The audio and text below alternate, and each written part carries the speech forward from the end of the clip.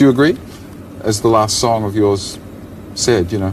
Not that innocent. Well, yeah, you know, the clean living Christian girl who makes those raunchy videos. How do you reconcile those? I wouldn't say raunchy. Oh, come on. What about what you did at the MTV Awards there a while back? I wouldn't say that's raunchy either. I would say that's being an entertainer, and that's expressing yourself. And, you know, you gotta say, when you're in your bedroom at night and you've got a good song on of Madonna or whatever, you're dancing around on your bed and you're being someone that you're not, you know? It's exhilarating.